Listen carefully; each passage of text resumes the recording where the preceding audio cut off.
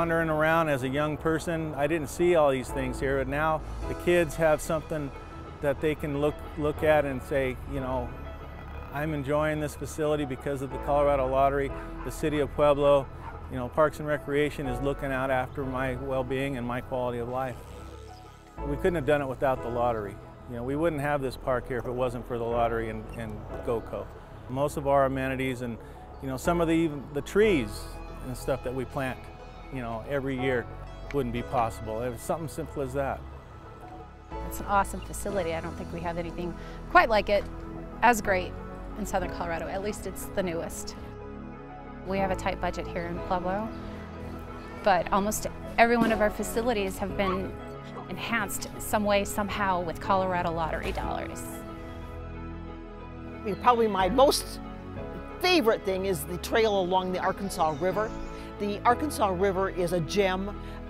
You know, communities would die to have an Arkansas River running through their community, and then to have the trail right next to it, and you'll have bicyclists, and you have people walking their dogs, and kids playing, and so it's just wonderful to have these amenities that can be used by all ages. People love City Park. There's so much to do in City Park.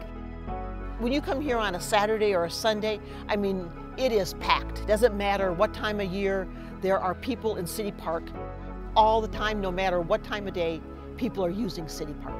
I served on the zoo board for many years, and a lot of the projects at the zoo would never have happened without lottery funds. I mean, a lot of these capital projects were not in the budget for the City of Pueblo.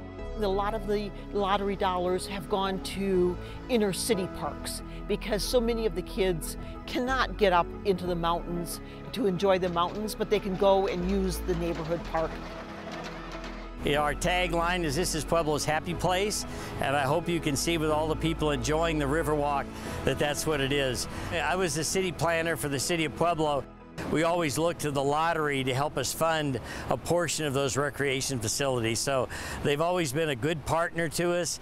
You know, and a lot of what you see in Pueblo now is due to the fact that we got a lot of lottery funds, you know, over the years. It would not look as nice as it does or have the amenities that we're able to put into these facilities if it wasn't for lottery funds.